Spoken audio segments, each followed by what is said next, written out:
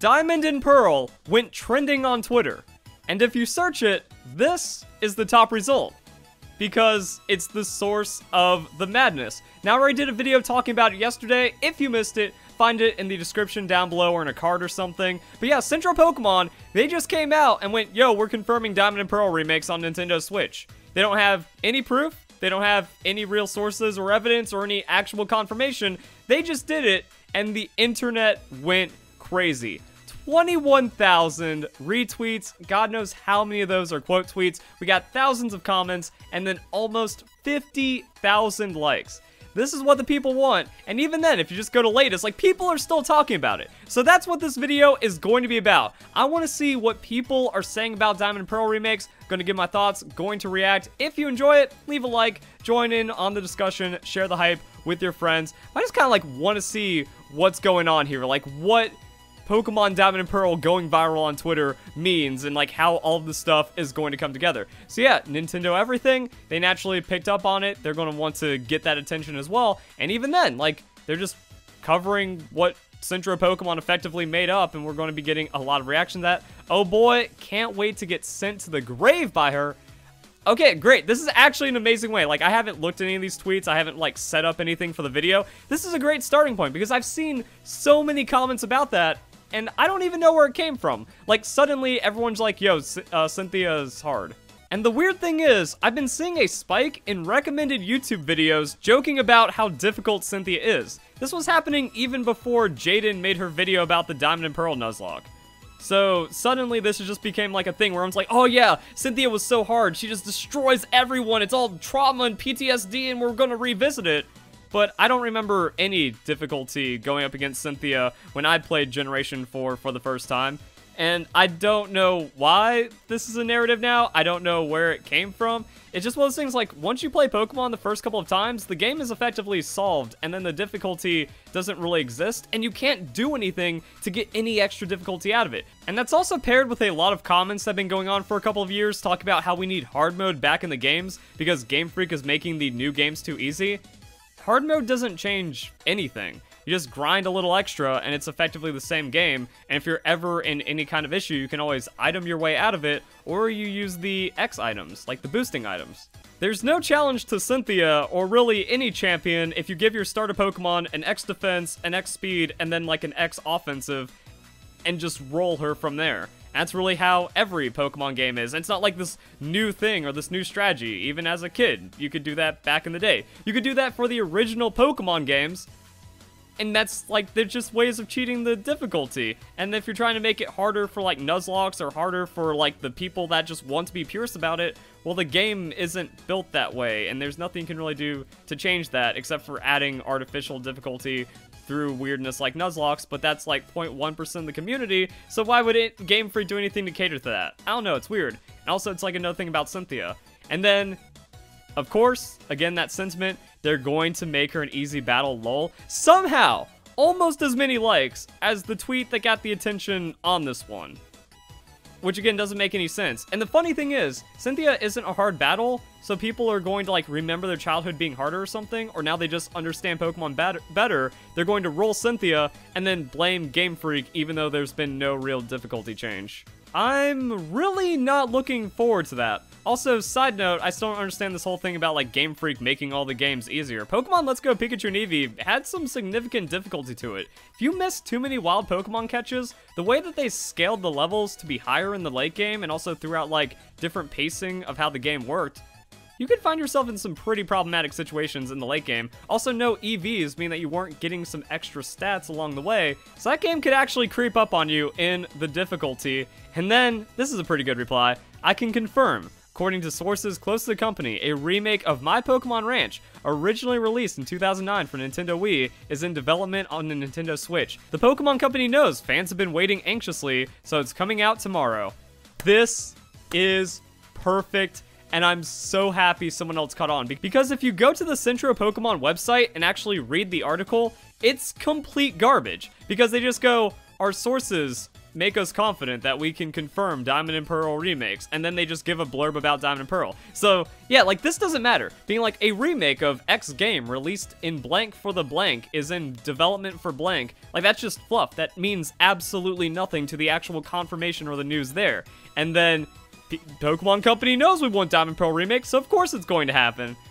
Beautiful tweet. Pokemon fans, take more time for development of Pokemon games, Game Freak. Also, Pokemon fans, give us Sinnoh Remakes just 2 years after Sword and Shield.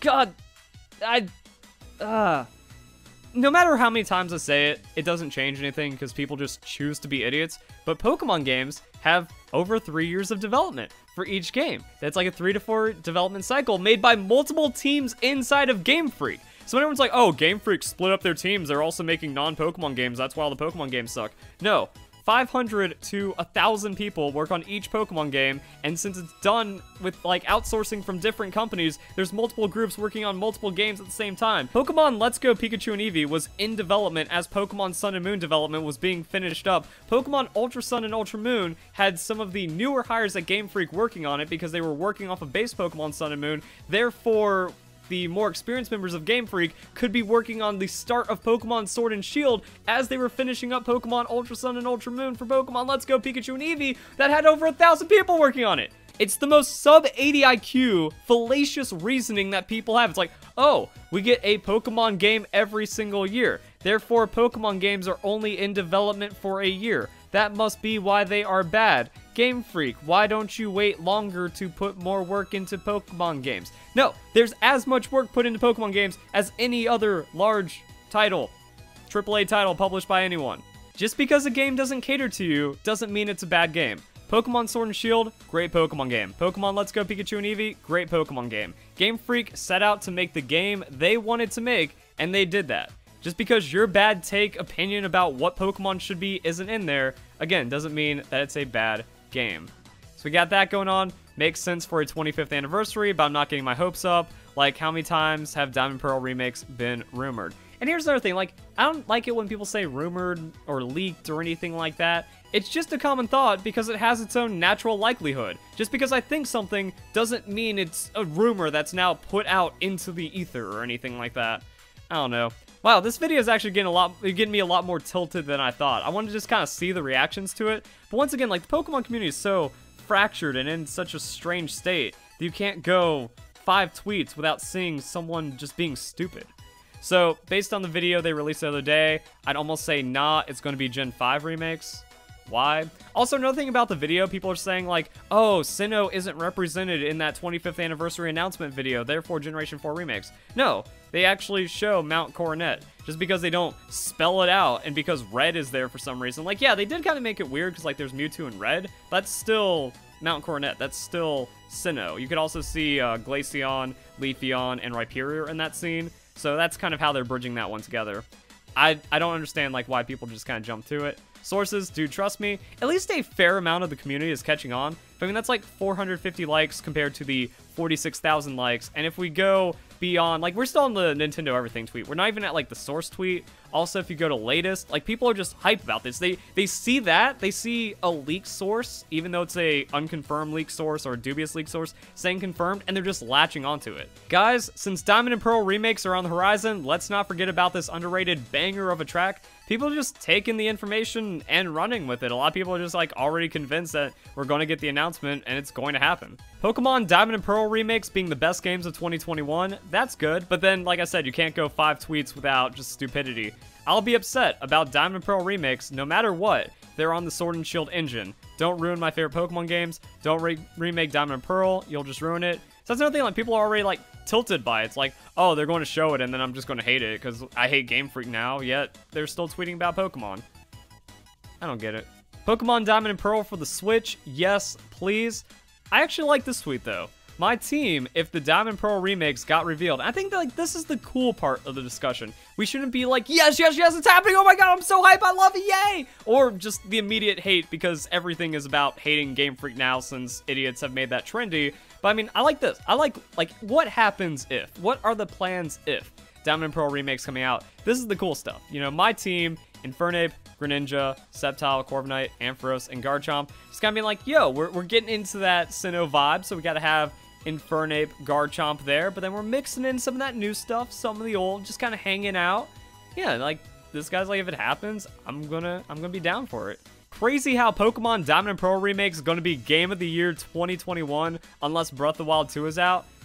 I'm just trying to think about it, because, like, yeah, Animal Crossing, man, like, you couldn't compete with that. That game was just took over the world. But now, Pokemon's time to step into that and just go for it. Because, like, Pokemon Sword and Shield were great, but you can also see where it doesn't get Game of the Year. It was just a great Pokemon game, but it didn't do anything to kind of transcend that. However, I feel like remakes, that's where you have, like, that opportunity for nostalgia and that opportunity to just kind of perfect something that was already great.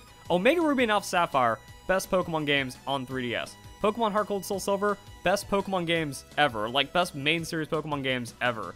Pokemon Let's Go, still incredible Pokemon games as well. So now, this is where it's, like, all going to come together. And the more I just kind of think about Diamond and Pearl and what it was missing, if you just add modernization of Pokemon into that, it does really sound like the best Pokemon games, or like has the potential to be Game of the Year material, because the quality of life improvements for competitive that you find in Sword and Shield getting adjusted into Diamond and Pearl, that's great.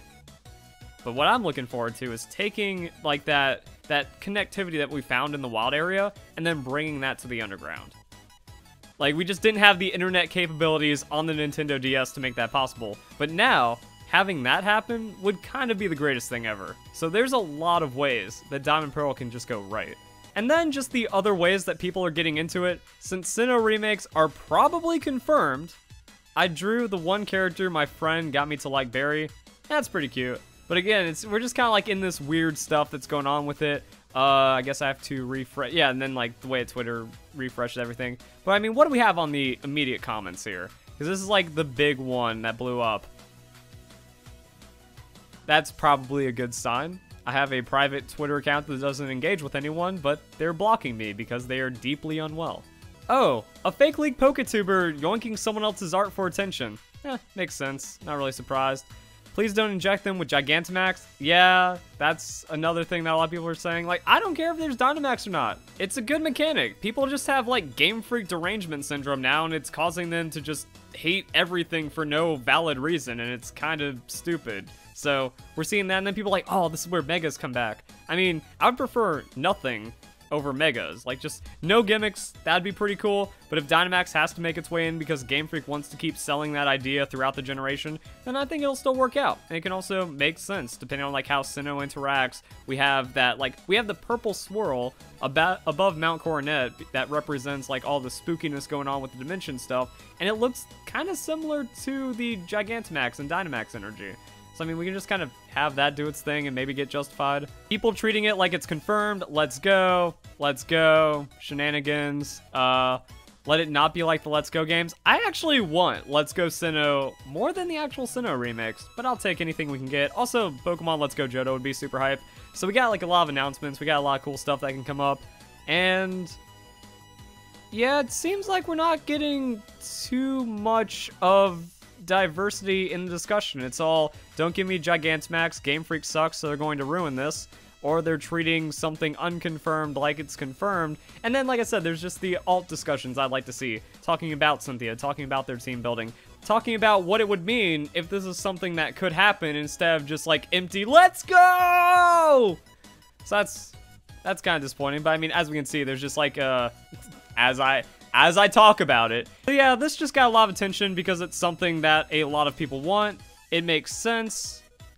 And as we can see from the quote tweets, this is where people are more treating it like it's real because it's spilled out of Pokemon. It's spilled out of the fake information bubble of Pokemon that's been going on for a couple of years into the mainstream. And if you're going to find like more mainstream people, like just the normal person getting sucked into this, it's going to be over a remake. Because Pokemon Diamond and Pearl might have been the last Pokemon game for a lot of people. Or like when people cared about Pokemon more than they have in the last decade or so. So now this is what sucks them back in immediately, and they don't understand the context and all the deception, clickbait nonsense that's been going on for the last couple of years, and they don't know the context behind Centro Pokemon and what they mean for this.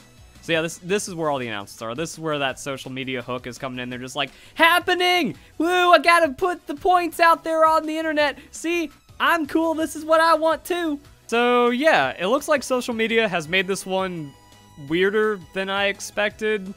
And I guess that's just like the culture we're in now. We're not going to have like just normal Pokemon news and announcements and reveals and stuff. But we still just gotta kick back and wait for the official information and see where it goes from there. So hope you guys enjoy the video. Hope you all have a nice day. Thank you very much for watching.